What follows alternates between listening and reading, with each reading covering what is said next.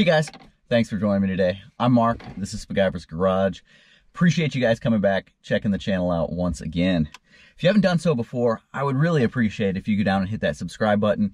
I've got lots of car content.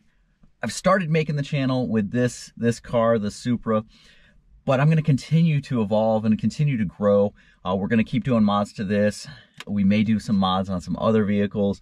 And so I'm just gonna keep posting that stuff up and talking about accessories and things that don't necessarily just relate to the Supra, but could be used throughout any cars that you guys own or have. So today what we're gonna be talking about is this little device right here, the Dragy.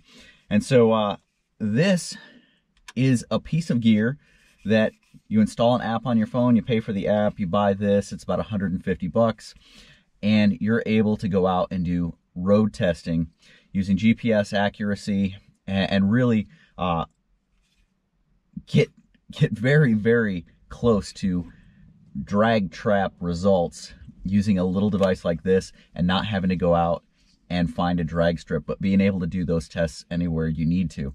If you wanted to do 0 to 60 pulls, if you wanted to do eighth mile, quarter mile, half mile, mile, there are set speed limit traps in there. So there's like the 60 to 130 that you can run, the 0 to 60, or if you prefer, you can go in and set up your own custom ones.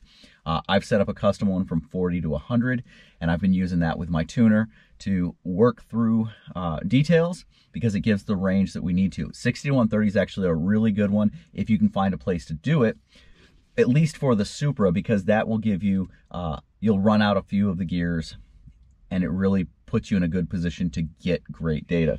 But I had seen a lot of reviews of this, a lot of people posting about the Dragy, and I thought it was a lot bigger, a lot bulkier than what it is. I mean, you can see this right here. It is extremely small. Not what I would consider big at all. It has a little LCD light right there, or LED light that turns on when it's active. It's all activated through your phone. So you open up the app, connect to it, it will connect to satellites, and then you can see the progression of it getting the satellites acquired, and then you can actually just use it. You can hit reset, start wherever you want. If you're doing, if you're rolling when you activate it and then stop, hit reset, now you can do whatever pulls you want and record them.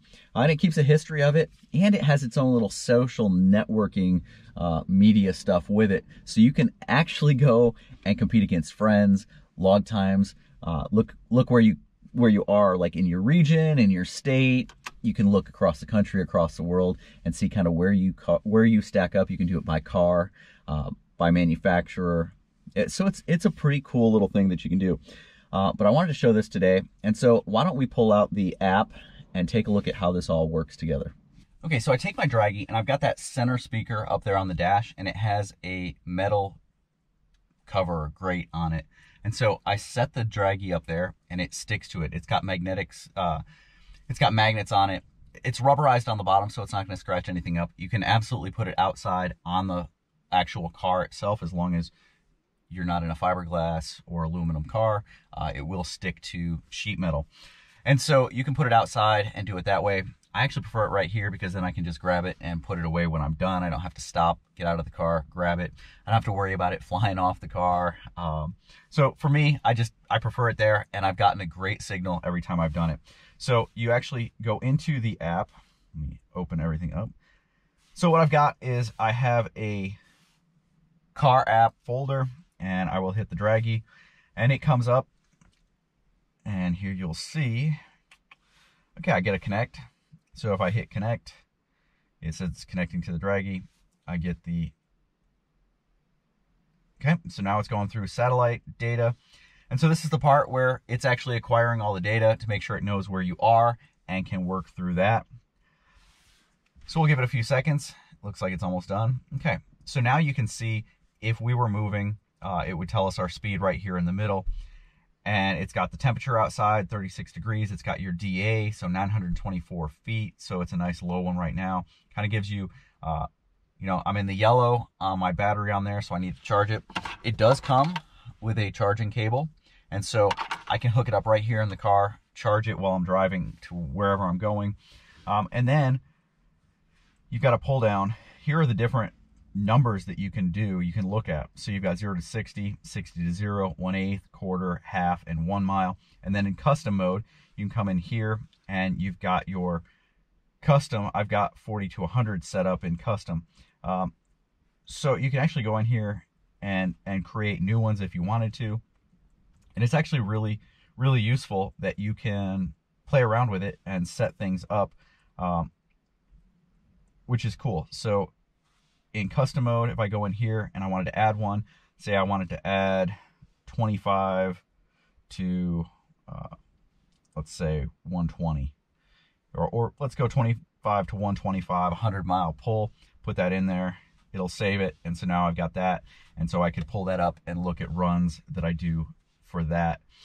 So it works out really, really well. So I'm sure, like a lot of people, I was concerned. I had the same concern a lot of people do about how accurate this little piece of gear was going to be when linked to the phone. There have been a number of videos I've watched where people were running it while they were at the drag strip and comparing the actual trap times, and they were all extremely, extremely close, usually within 1 mile an hour on the ET, and then the ET within like 0.05, so extremely close. So you're talking half of a hundredth off of what the trap times were giving you.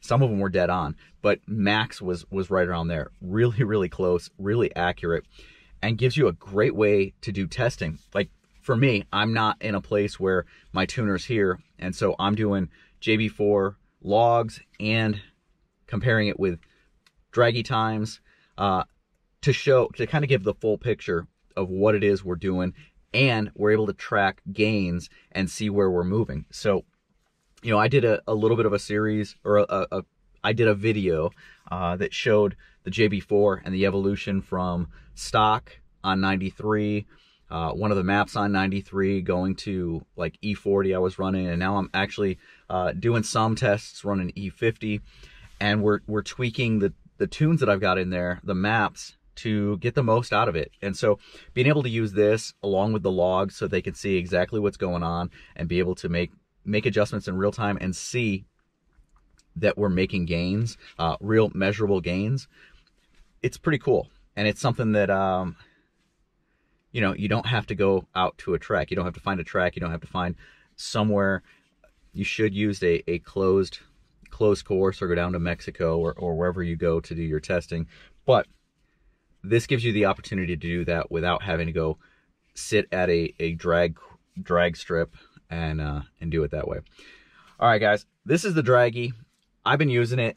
I actually really like it, been really impressed with it. The accuracy has been great, and it's been another tool to help add to really get the tuning that I've been looking for dialed in a little bit better, working with my tuner. So appreciate you guys checking this out. If you have any questions, any comments, leave them down below. Let me know if you've been using the Dragy and how it's been working out for you. Pluses and minuses, things you like and dislike about it. I want to know. All right, guys, we're going to keep this thing going. We're going to do more and more videos. I believe the next video I want to do is one where we talk about brake boosting, what it does, how you do it, just so we can see what kind of comparisons using it or not using it would give you in something, say, like a roll race. So come back for that. I appreciate you guys checking out. I'll see you guys.